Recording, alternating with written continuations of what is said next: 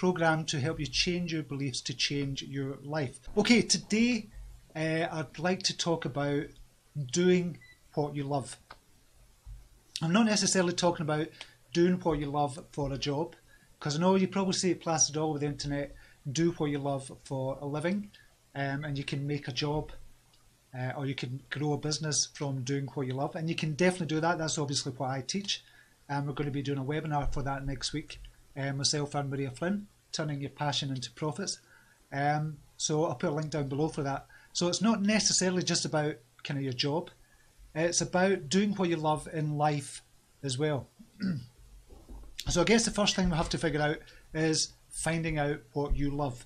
So this is going to be kind of interactive as well. Hopefully I can get the kind of comments working again, and we'll see if I can see the comments. If I can't, it's not going to be that good for interactivity. Gina Sende from Angel Tribe with Gina is saying, love what I do. And I think that's the beauty of the YDF tribe as well. Over at Your Digital Formula, we've got about 260 entrepreneurs in there, and they're all doing totally what they love. And I want to talk about the benefits of that as well. But I'd like to know first, are you doing what you love just now? Somebody's just mentioned, Katrina Francis, saying photography there. So are you doing what you love? And tell me what it is that you love doing, because it would be good to get a kind of a different perspective on things, because I can think of a load of things that I've seen online when people do what they love, and it's great to see, but I'd like to get your perspective on it. What do you kind of love to do? Not just in business, but in your spare time as well, or you might have made it your business, or you might have made it your career. Don Adams Bowen, love photography, love to write, brilliant, love to write myself as well. Don't get that much time nowadays, but I love it as well, Donna. Erin Gavin, no, I can't even think of what I love doing, although I know it is not snow shoveling. Well, at least you know something you don't love doing, so that's a good start. That's a good thing as well. I'm going to sneeze, you know, when one of these sneezes come, I'm going to have to look at the light. 1 wee second. Oh, excuse me. I don't know where that came from. Somebody saying, I don't know how to pronounce the name, I do apologise. I love photography, a cloud formation in the sky. And there's something weird, and there's not something weird about clouds, but I love kind of clouds as well. I've always had a fascination with clouds and kind of photographing them as well. I've got loads of photos of kind of clouds and the sky, particularly the sky and the clouds. Something I love about that. Tammy Hooter is saying, I love gardening, which is brilliant. I love my life. I love this beautiful world. Yeah, so we're talking about what you love doing in this kind of beautiful world. Obviously, the world is a beautiful place, but it's about what you love doing in this kind of beautiful world. Anne Carnegie is saying, I love gardening as well. Wendy Mai McNutt, I love to learn, read, watching people how to build their business. Excellent. Just see if there's any more comments. As I said, we're sticking a wee bit. Jeannie Fernandez, I love growing vegetables and herbs. Excellent. Excellent. So we're getting kind of a fair few kind of number of people doing different things. Anne Libby, being a mom. Excellent as well. Liz Stevenson, I enjoy being out in fresh air, walking the dog, meeting different people. Brilliant. The comments are sticking again. So we're getting a fair number of people doing different things that they love doing. And it's about the benefits of doing what you love as well. I kind of practice and preach, not practice and preach, but I kind of teach people how to kind of make a living from what they love doing, if that's what they want to do. But when you do something that you love, what generally happens is you feel more fulfilled in life. Rather than kind of doing a job that you hate and then coming back and you're just kind of sitting around the house and kind of watching TV, which is fine if you like doing that, just to relax and chill out after a hard day's work. Totally cool. But if you're doing something that you love after coming home from work, or as your career or as your business, then you feel there's a sense of fulfillment there, that you're doing something that you totally love and you can immerse yourself in it. And if you didn't do it for a business or a career, that you just do it for free in your spare time because you love doing it. And the more you kind of love doing something, the more you start to learn about the topic it is that you love doing. For example, gardening in herbs, or planting vegetables and herbs. You get to learn more and more about kind of vegetables and herbs, what ones are good for you, how to grow them, what kind of soil, the soil type, precipitation, stuff like that. Everything to do with vegetables and herbs and growing vegetables and herbs. And you gain more knowledge that way as well. And when you gain more knowledge, that's when you can possibly turn it into a business as well, which is a fantastic thing to do, because you get to grow a business doing something that you love, if that's what you want to do. You might just want to do it in your spare time because you just get immersed in it. It relaxes you as well. And when you're doing something that you love as well, you tend to become more productive in all areas of your life, in all the different areas of your life. You become more productive in what you're doing. If you're doing it as a business, you become more productive in it because you're immersed in it, because you really truly feel that sense of fulfillment, and you just want to learn as much as possible about it. And then you might start teaching others. Or if you're doing it kind of in your spare time as well, you still do the same, and you become more productive at home and at work as well. Studies have shown that if you have a kind of hobby or something that you love doing, then you become more productive in general. And you're also more motivated as well. So not just doing a job that you love. I mean, I can't begin to explain how much I love doing what I do. I mean, I'm kind of, this business for me, I'm doing a live show just now, and I'm kind of getting paid for it. I'm not getting paid for doing the live show, but because people are getting to know, like, and trust me, they kind of seek out my kind of programs and stuff like that, and that's how I get paid. But I love doing these live shows. I love interacting with you as well, and just getting your questions, answering questions, and just interacting in general, and just kind of teaching as well. I love kind of doing the teaching side of it, although I don't see myself as a teacher. I just see myself as kind of talking to you about a topic I love. And I suppose that is kind of teaching in a way. But I just love doing what I do, and I could talk about this all day. Personal development I could talk about all day, and online business I could talk about all day as well, just because I love it so much. And this is kind of a dream to get paid for what I'm doing. And it's an amazing dream kind of come true, and it's just grown every single day. So you become more motivated when you do what you love as well. Even in your spare time, you become more motivated to learn more about the topic that you kind of love. And you become more motivated in life in general as well. Because a lot of us, I think I read a statistic, and this is an American statistic, but I would imagine it's the kind of same all over the world. 80% of the people that are working just now don't like their jobs. 80% of people that are working don't like the job. And certainly when I was working, when I was working in the corporate world, I worked for a big telecommunications company on the business side of things, and I hated it. It was good money. I had a brilliant pension. I had a good share scheme as well. And I thought about all that, but I thought, Jesus Christ, I'm going to have to wait for 35 years or 40 years before I see the benefits of that good pension, or the benefits of the share scheme, or the benefits of the pay. Why the hell would I want to do that for 40 years? And I just kept banging my head against the computer. It was just a nightmare, just going into work, and I dreaded getting up for work. And this is where I came to, like, okay, I have to do something about this. If I hate my job, there's no point complaining about it if I'm not going to do anything about it. And there's just no point complaining about anything if you're not going to do anything about it. Just don't complain unless you're going to do something about it. So I did something about it. I started getting up early at 4:30 in the morning to do what I loved. And that was writing on the blog. That's how I first started. So I would write articles, kind of research. I loved the research. And all the time I was doing that, I was gaining more and more and more knowledge, because I was reading different perspectives from other people. So if I was going to kind of write an article on procrastination, I would not only have my own thoughts on it, I would gather up everybody else's thoughts as well and put that into, hopefully, a good article as well. I don't get so much time to write nowadays, but I still love doing it when I do it.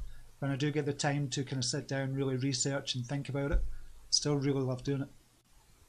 And when you're doing something like this as well, hopefully, when I'm kind of telling you what I'm doing and kind of showing you what I'm doing because I love it, hopefully I'm motivating you as well. And that's the beauty of doing something like this as well. You can teach other people. And really, for me, that's what it's all about. And that's when I kind of looked at business in a whole different light, when I thought, when I asked the question, how can I help more people, rather than how can I get more money? It's now about how can I help more people kind of around the world. And that's my motivation. That's what I love to do. But you become a source of inspiration or a source of motivation for other people as well.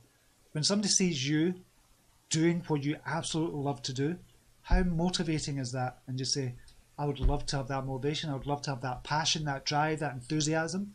It just kind of rubs on other people as well. Even people watching a live show like this, hopefully you're kind of inspired a wee bit to kind of do what you love as well, or find out what you love to do as well. I'm just going to go over to some comments here, see if we're unstuck. We're not unstuck. It's still stuck just now. There's some coming through. Hopefully it's still working okay yet. Anne Mooney Herbs, totally motivated by, oh thank you Anne, totally motivated by you, she's saying, thank you very much. Sunita Esther, do the things you like to do, makes one happy, definitely makes you a lot happy, and we'll go on to talk about that as well. Kim Hamilton, you're a great writer as well, Stephen, thank you very much. Kim, I really appreciate you saying that. Cindy Timmers, welcome to you. Yes, doing what you love gives you energy. I now feel it very well. When I quit my job as a teacher and decided to go for myself as a creative coach, I'm not depressed anymore, feel positive energy. And that's a huge benefit about it as well. Obviously, you still get those moments in your business when you're thinking, oh, this is kind of stressful. You've got deadlines, you've got people to meet, you've got loads of appointments, you've got websites to build, you've got products to create. There's a lot of stress kind of involved, or there can be. But because you love doing what you do, you don't mind it. It is not work. It doesn't feel like work. I don't think I've ever felt that my business felt like work. Since I started, kind of went full time in 2012, it's never, ever once felt like work, because I totally love what I do. And it's different every single day. I get to talk to different people every single day. It's brilliant. Tammy Hooter, I love what you do. I thought you were going to say I love what I do, but you said I love what you do. Thank you very much. Verena Decker, I love it. I always want to do what I love. Why waste time? And that's it. Why waste time? That's a big question there. Why waste kind of 40 years of life doing something you don't like? Now, I understand we've got to bring the money, we've got to put the food on the table, we've got to feed our families and stuff like that. But at the same time, when you're doing that, you can still look for something that you love. Even if it's a career that you love, changing careers to do something that you love. And if you've not got the qualifications, you'd go out and get the qualification to do something you love. If it's about starting a business, you might want to write a book. Do that part-time while you're kind of doing your career full-time just now. And really get passionate about it, really get into it as well. And a lot of people think, when they think about things like this, they think, who am I to write a book, for example? You're you. You are your unique selling point. You've got a different perspective on life. Your reality is totally different from everybody else's reality. Not one person has the same reality as you. That's why you're different. That's why you can write that book. That's why you can start your business. That's why you can start a new career. That's why you can go to university. That's why you can do what you want to do, because you are you. And you've got to remember that. You are your own unique selling point. And most people think, they're so down on themselves, they think, I couldn't possibly do that. Who am I to do that? You've got to just do it. Just really do it. Just go for it. I know I'm making it sound easier than what it is, but if you think about it, it is easy. You've just got to make the decision to do something that you love to do, or you really want to do, at least to try it out. Because you don't want to be sitting in your kind of lying on your deathbed when you're 90, 100 years old or whatever and say, shit, I wish I'd tried that. I wish I'd gone to university. I wish I'd written that book. I wish I'd started that business. And I'd hate to kind of be on my deathbed and think that. And that's why I thought, right, I'm going to give myself a kick up the arse. If I'm going to moan about having a shitty job that I don't like, even though it's good money, then I have to do something about it. And that's what I did. 2.5 hours earlier, I got up every day and started doing stuff. And it took me ages to kind of figure it all out. But I got there in the end and I never gave up and just kept on going. And I'd love for you to have that feeling as well. Because even though it took me 6 years to really get going in my business, it would have taken me 40 years working in a shitty job that I hated to get anywhere. And I'd be about 70 years old. Over in the UK, they've upped the kind of pension age to, I think, is 68 just now. So I'd be 68 by the time I was going to get a good kind of pension, good share scheme and stuff like that. And I didn't want to wait. Back in the days, I didn't want to wait another 30 years just for that to happen. So instead, I waited kind of 6 years and built up my knowledge and just kept on going with what I loved, which was writing at the time. And I kept on going with it, and it was far better getting an education that way. It's far better than any university education I could have ever had. Doing those 6 years, working for myself and figuring out everything for myself as well. And you can do that as well. So I'm glad I took the 6 years it took to start the business proper, rather than waste 40 years in doing something that I absolutely hated. And I did hate it. Although I was an addiction worker, I left that job and became an addiction worker, which I loved doing as well. But it was all preparation for what I'm doing just now, which was great. So it was all it was synchronicity kind of at work as well. It was all preparation for what I was going to do just now. Other good things as well, obviously it's good for your mental health. If you do what you love, it's amazing for your mental well-being as well. So it's not just about kind of doing what you love, but it's good for your mind, body and spirit as well. Because you're much more happier. You release those kind of hormones that make you feel happier as well, because you're doing what you love doing as well. Even if that's reading. If reading is what you love, then that can make you happier. That can make you feel less depressed. And that's the beauty of doing what you love as well. And that's the beauty of trying to find out what you love. Because a lot of us, we might not have an idea of what we love doing until we actually go out and try different things. Like I thought, when I was younger, I thought I would love to travel. I would just love to travel the world. It would be fantastic. It'd be amazing.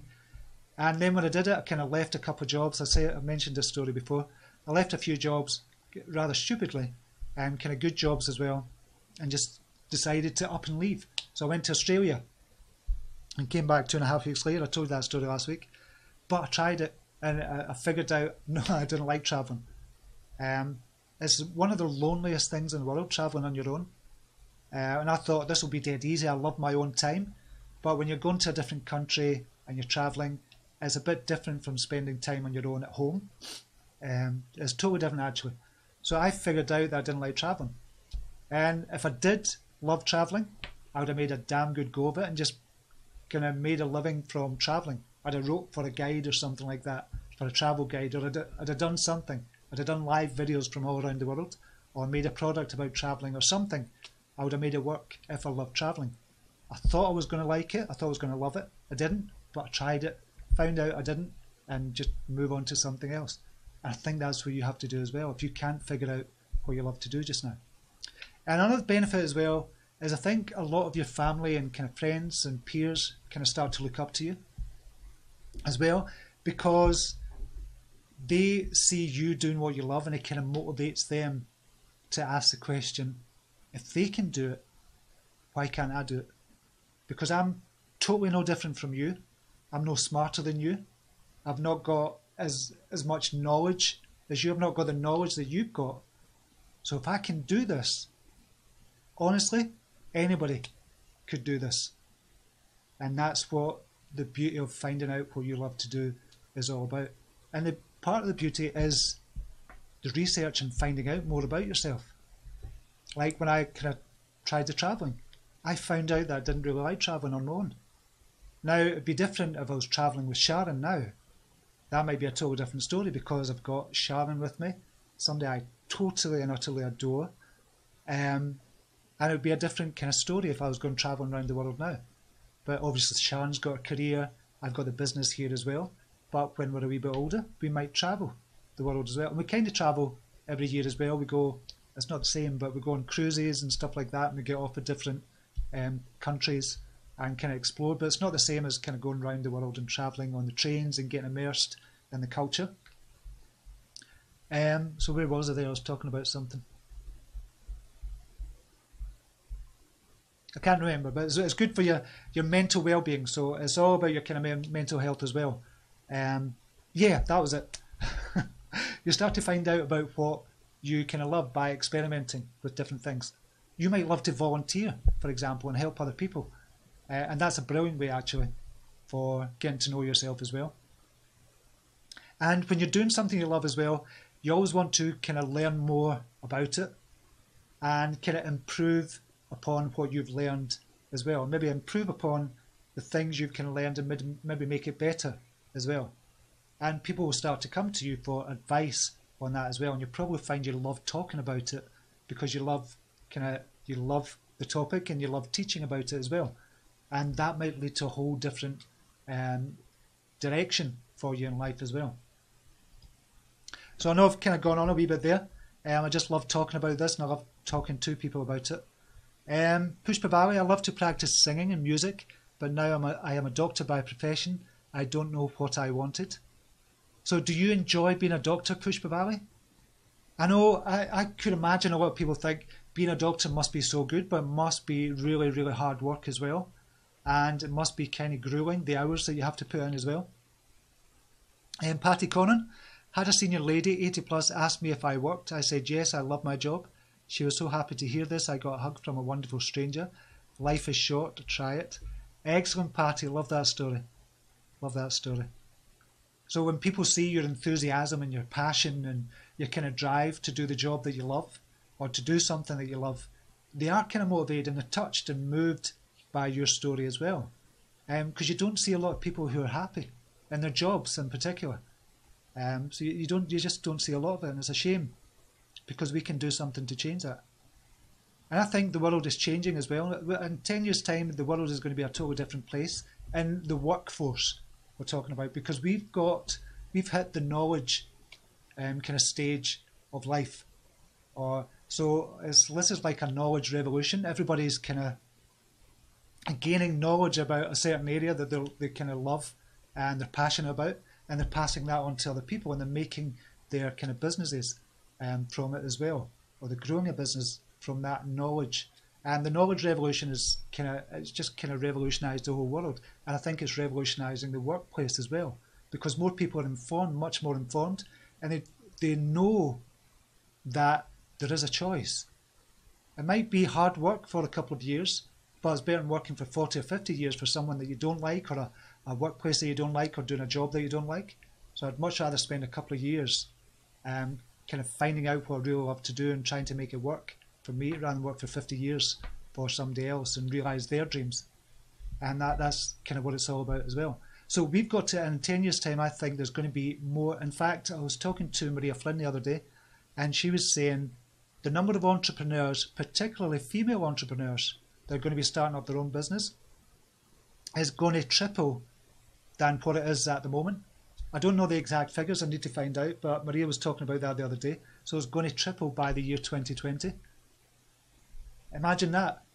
It's going to triple by the year 2020. That means there's going to be hundreds of thousands of people out there starting up in their own business that have moved away from the workforce. And we can see that already happening because people are getting much more savvy.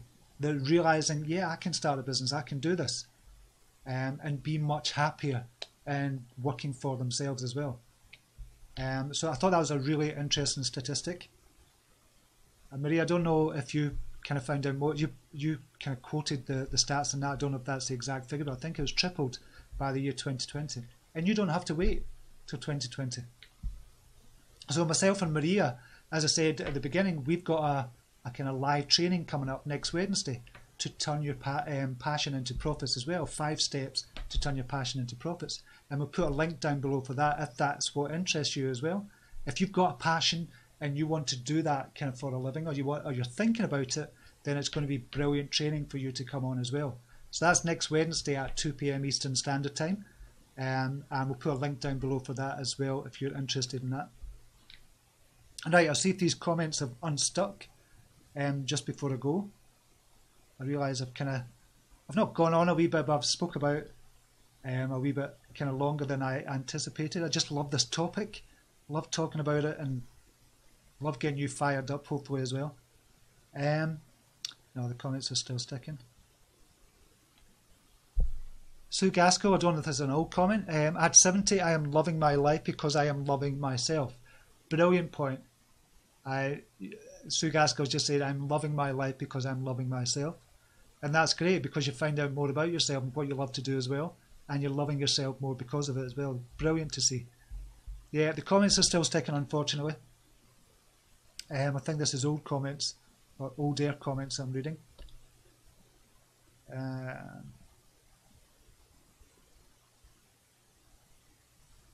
Stephen Webb is saying, yay, more female entrepreneurs means more in leadership.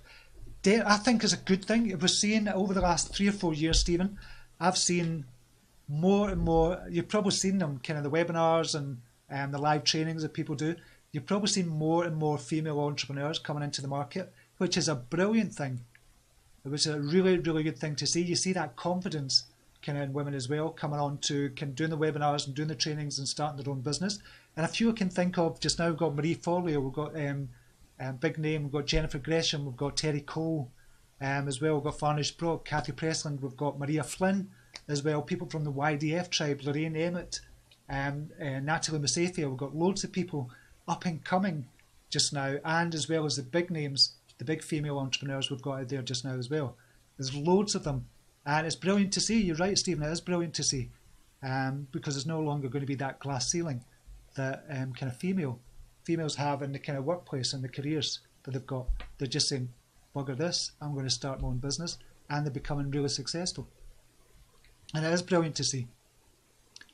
Anka Neg is saying, good show today. Now find the power to do what you dream. Yes, exactly. Find the power to do what you dream. And what you dream about, put a time limit on it. Put a date on it. And find out as much as possible as you can and do something with it. Start taking actions towards your dreams every single day. So that would be my kind of last parting thought there before I go just now. So I hope you enjoyed that. If you did, share this video. You can share it just now and people will get to watch the replay as well, which is always brilliant. And let me see a few hearts if you enjoyed this talk as well. See a few hearts flying across. And sorry about the comment sticking. I don't know what's going on there. It's just a bit funky just now, Facebook. But hopefully I got to a few comments and helped you as well. So thank you very much for watching today. I'll put the links down below for the live training that myself and Maria Flynn's got, if you're interested in that, and a link for the kind of topics we've been talking about today as well.